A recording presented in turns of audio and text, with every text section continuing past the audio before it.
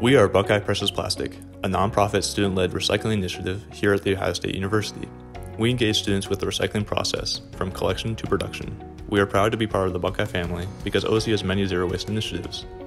Unfortunately, some plastic items still fall through the gaps of our recycling systems, either on campus or within the greater Columbus community. This plastic waste still has value, yet due to the economics of waste collection, this value is not realized, and most plastic waste is dumped at Central Ohio's landfills. In 2016, only 46% of the 2.1 million tons of waste generated in Franklin County was recycled. Nearly 70% of the material landfilled could have been repurposed according to the Solid Waste Authority of Central Ohio. More often than not, this plastic waste ends up entering our environment and causing major harm. These pictures demonstrate just some of the negative impacts plastic waste has on animals. We knew we had to do something.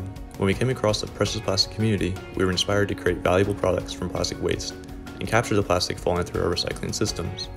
This international community has created so many interesting and unique products from plastic waste, ranging from flower pots, to tote bags, to 3D filament, and many more. Since 2013, they've inspired over 1,000 groups from around the world to join the movement to combat plastic pollution. Let's hear from the founder, Dave Hawkins. There are many different types of plastic out there. And the ones that you can recycle basically all work according to the same principle. You need some heating and some pressure to mold it into something new. And that's pretty much the basic start of the entire plastic industry. They all work according to these principles. But they have a lot of variation, so they have extrusion molding, injection molding, blow molding. And by making a different combination of this technique, they can make a whole range of different products. And our machines are based on these techniques as well, only simplified and made with local tools and materials, so you can build them yourself. And that's exactly what we did. We started BPP back in March of 2018. Using Precious Plastics Map, we realized we would be the first group within Central Ohio, and that there were plenty of community members interested in joining the precious plastic movement. We got to work getting our team of 6 people together and learning the basics of welding and metalworking by building the first recycling machine, the compression oven. After attending events like the Involvement Fair and Time for Change Week, our group grew and grew. We eventually partnered with the Department of Integrated Systems Engineering during the summer of 2019 to better implement our mission of combating plastic pollution. We are very grateful for this partnership and the opportunities it has presented us in growing and engaging new members. Now let's learn about the activities and recycling machines that you can work on by joining BPP. BPP's Outreach and Service Group volunteers at many river cleanups with local organizations like FLOW, Friends of the Lower Olentangy Watershed. We educate on plastic pollution with presentations, here representing for the campus group Fisher Cares. We also educate on plastic pollution through live demos. Here you can see our plastic rope demo. 2-liter bottles are cut into thin strands. We then weave these together to form plastic rope. We welcome new ideas for educational demos with plastic. We currently collect plastic from our members and campus events, with aspirations to eventually collect plastic from the cleanup events or local businesses. After collection, the plastic is separated by type and then washed. We're in the process of designing a washing system for the collected plastic. Once the plastic is clean, we sort it by color and prepare for shredding. So this here is our industrial shredding machine in the basement of the ISE building Baker, which we use to shred plastic. We have our own shredder we built as well, but we can just go through twice as fast. So we take our plastic, we have to put it down in here, it'll drop in, and you can see it'll drop through here into the blades you saw earlier. That'll shred the plastic, and then drop it down into this bin down here, which all of our plastic shards will go into. Those are then ready to use in our injection molds machines that we built. Before we begin shredding, we first clean the machine and remove any previous plastic flakes to reduce contamination.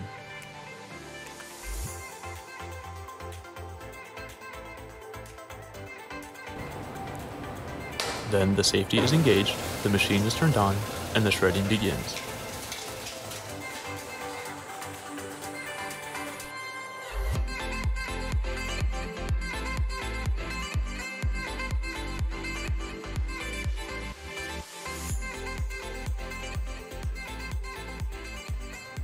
Afterwards, we record the weight and store the plastic for later use. This injection machine is our very own. We created it following Precious Plastics designs and using reclaimed materials from the Center for Automotive Research on OSU's West Campus. The basic operation is simple. The insulated barrel is heated to melt plastic that is then injected with the lever arm plunger into a mold. First, the machine is turned on. Then the temperature is set to the desired range using the PID controller. In this case, we are using HDPE, so we set the temperature to 220 degrees Celsius.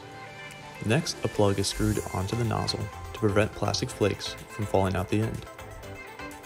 The plastic flakes are then loaded into the hopper and fall down into the tube. We use the plunger to tamp the plastic flakes down. This ensures more uniform heating of the plastic and a maximum shot size for injection. While we wait about 20 minutes until the plastic has melted, we prepare the mold for injection. After 20 minutes has gone by, and while wearing proper safety gear, the plug is removed and the mold is screwed onto the nozzle. This is done quickly to ensure no plastic leaks out of the nozzle. And finally, we are ready to inject the plastic into the mold. The plastic is injected by using the lever arm to push the plunger down until flashing is seen or resistance is met. Continuing to apply pressure after injection yields a smoother surface finish. After injection, the mold is unscrewed from the nozzle and then taken apart. You can see here that a lot of flashing has occurred.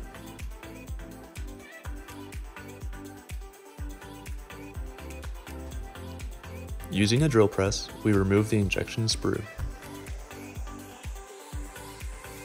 Next, we pry apart the mold to reveal the product inside. Using tin snips, we remove some of the excess flashing. The excess remaining is removed by using a grinder, and the remnants of the sprue are ground down. Here are some of the products that we have made using the injection machine. Now let's learn about the next machine. This is a Morgan press. It's a vertical injection mold machine. We received this from the ISE department. It was broken and not operational. We went through, added the correct air to its supply, and replaced most of the plumbing and regulator work, and connected it all through to the point that we have a fully operational Morgan press. First, the machine is turned on, and the desired temperature is set. Next, the nitrogen air canister is opened, and the input line is pressurized. Once the system is pressurized, the clamping and injection pressures are adjusted to control the platform and injection ram's movement. After those parameters are set, plastic is loaded into the machine and we are ready for operation.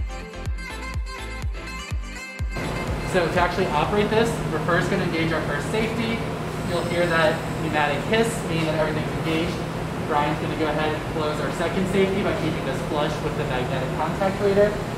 Here we're going to go ahead and push the clamp. It's going to pull our table flat upward and then push to inject. This will be by feel, about 3 seconds worth of injection until it pushes out. Then we're going to give it 30 seconds to cool. Here you can see the injection ram in action. By experimenting with the ratios of plastic types and colors, we can create products with interesting properties and unique patterns. For example, polypropylene imparts a shine on the injected product, and mixing white with blue produces a marbled effect. After injection, the platform is lowered, and after cooling, the product is removed.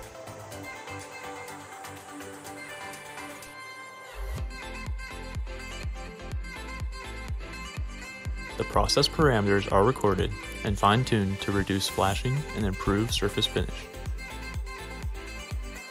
We then finish the product by removing the sprue and the flashing. Now let's hear from some of our awesome members. Hi, my name is Matt Haight, and I'm a former president of Buckeye Precious Plastic, as well as a class of 2020 ISE graduate. My time with the organization had a variety of impacts on me. For one, it deepened my understanding of sustainability and opened me up to the opportunities available to contribute towards making a positive impact on the world. Additionally, it taught me a lot about how to start and grow a business. Having no precedent for what we were doing really allowed us to make mistakes, learn from them, and fostered a entrepreneurial and creative spirit that I really enjoyed. And it all really contributed towards making Buckeye Precious Plastic the most beneficial experience that I had at Ohio State. Hey guys, I'm Brian Leopoldina and I'm the current president for Buckeye Precious Plastics. I'm also one of the original founders of the club. This organization is a great opportunity for students to join and to develop soft skills and technical skills. And when I say soft skills, I'm talking about time management, project management, and communication especially. And when I talk about technical skills, I'm talking a little bit more about experience with injection molding, experience with mold design and computer-aided design and computer-aided manufacturing. And these are skills that you can use and you can leverage in interviews for an internship or co-op opportunity or even full-time opportunities. And they're skills that in the past I've used and I leverage. And have helped me gain employment opportunities for project management with Smart Columbus or reliability engineering with a chemical refining company called Line Delta Cell. So, these skills are beneficial in a variety of different industries. And with Buckeye Plastic being a relatively young organization, it's pretty easy for members to join and find a place inside the organization and make a name for themselves and develop. Hi, I'm Cassidy Brozovic, and I'm the current VP of Community Outreach and Service for BPP. By joining this club, I have been able to partake in volunteering within the community while also gaining important engineering experience in the lab.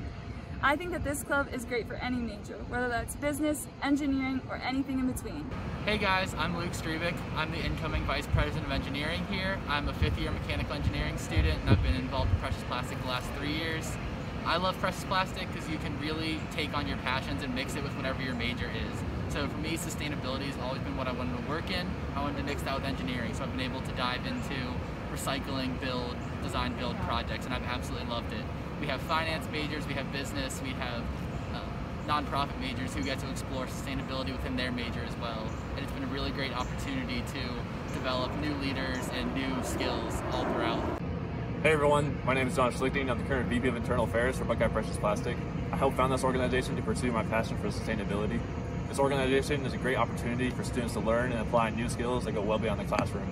Some of those skills that I've learned have included soft skills and hard skills. So some of those soft skills include writing a grant for the Forestry 3 grant, maintaining and updating our website, sending out a monthly newsletter, and making social media posts on our Instagram. Some of the more technical skills I've learned have included MIG welding, TIG welding, and just general metal working with angle grinders and chop saws, as well as the whole engineering design process of using the precious plastic designs and just taking scrap metal and turning it into a machine that can recycle and create recycled products. This is a great atmosphere for students to learn, try new things, fail, and then overcome those failures. And I've gone through that process a lot with this organization, and it's really helped me grow as an individual and as an engineer. So definitely give us a chance. Check us out at buckeyeplastic.org, and yeah, sign up.